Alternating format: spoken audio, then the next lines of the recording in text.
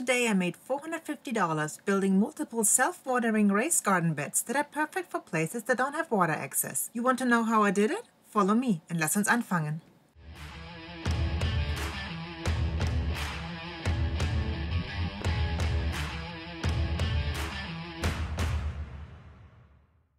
I've been hearing about the self-watering raised garden bed that Costco sells. So I checked it out and I noticed it's the same concept that I've been building my self-watering garden beds with for years now. But this one is $199, so no, I can't build this cheaper. I wanted to invest as little money as possible, so I looked around the farm to see what items can be recycled for this project, and I found a bunch of old lumber. I also found pond liner, water pipes, and drainage pipe that I will need for a later step. Then I went to Home Depot to purchase fence pickets that were $2.87 a piece. I needed 7 of them per box, which made it $20.09 before taxes. I started by cutting off the dog ears of the fence pickets and then cut them to size.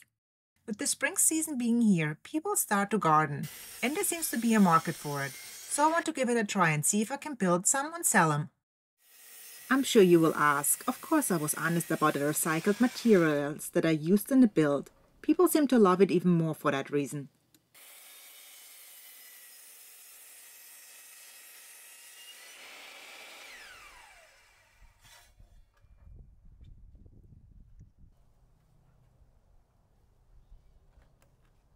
The lumber I used was very weathered looking since it's been laying around on the property for quite some while. I know people pay money to have items look weathered, but I wanted to have a newer look. So ran all the items through the planer to uncover the true beauty of the pieces.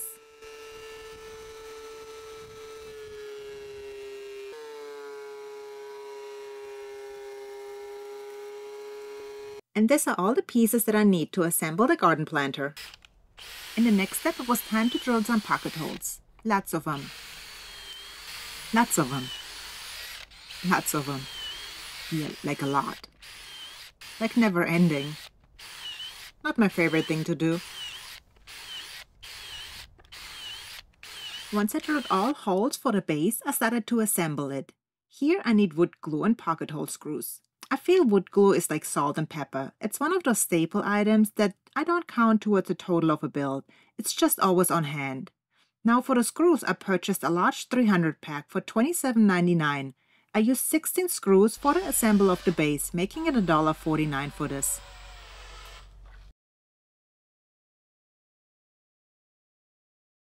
For the stain, I used Olympic Water Guard from Home Depot. It was $28.78 for 1 gallon. I'm not really sure how much stain I used for this project, but it was just to stain the base, so I just guess it was maybe $3 worth of stain. Before I assembled the box, I ran all those pieces through the planer as well. And then it was time to drill pocket holes, yet again.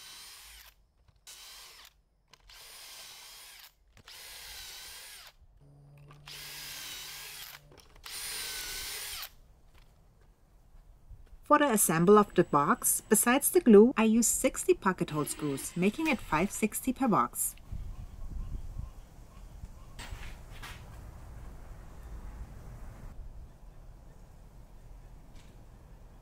When you screw together pieces using pocket hole screws, either apply a lot of pressure or use clamps to not have the screws move the lumber at the last minute.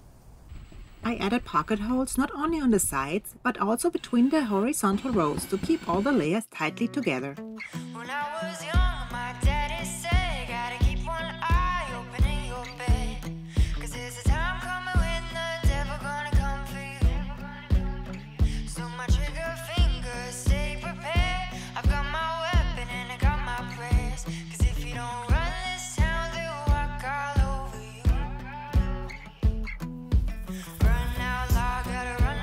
It's easier to pre-assemble all 4 sides individually first and then screw them together. I did the same for the rest of the sides to get a rectangular box. This box I placed on top of the base. Then I used screws to screw the box to the base.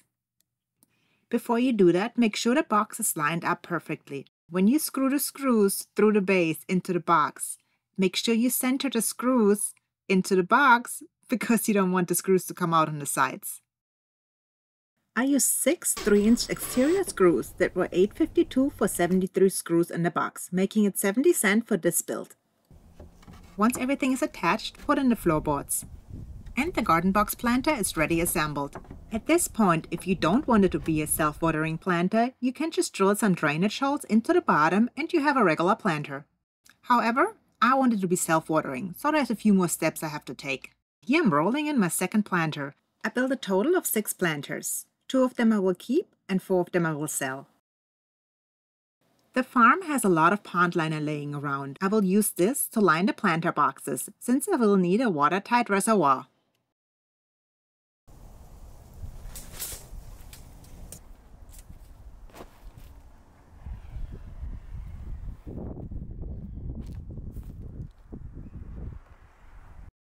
And of course, every time I move things, I have to look underneath it first. And here's another black razor. You know what they call black razor? That's why. Look at it take off. The liner I'm using is super thick. To get it into the box, it's easiest to pre-fold it to the size of the bottom of the box, then slide it into the box and unfold it inside.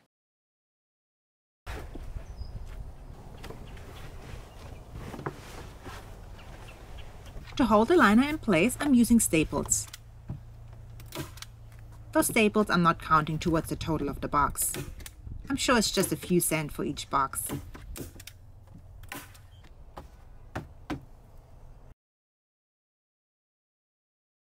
To fill up the reservoir, I need a perforated drainage pipe. I found some solid pipe on the property and used a knife to add the holes to it. Then I taped off the ends. I'm doing this to keep the stones I will add in the next step from filling up the inside of the pipes. To fill the reservoir with water, I used a piece of old water pipe that I slid into the opening of the drainage pipe. Then I used more drainage pipe to fill up the bottom as much as I could, and then I added the stones. As for the stones, I live in Florida, and there's like literally no stones to be found on my property, so I had to go to Home Depot and purchase those. Each planter box needed 3 bags of stones. I purchased the red lava landscape rocks. They were $5.82 a bag, making it $17.46 before tax. Now the reservoir needed a drain. I found a piece of irrigation pipe that I cut to length to use for this purpose. I drilled a hole into the box to slide in the pipe. Then I used pond liner tape to tape in the inside to make it watertight. I covered the reservoir with landscaping fabric to keep the soil from filling in the gaps. Then I added a layer of coconut coir before I added the rest of the soil. Then it's time to fill the boxes with the plants of your choice. For the finish, I'm using linseed oil. I purchased a gallon of the oil for $39.81 from Amazon. I used about 18 ounces, making it about $5.60 for the finish. And we are fertig! What a fun project to build! Now it was time to list the additional planters I built on an online marketplace.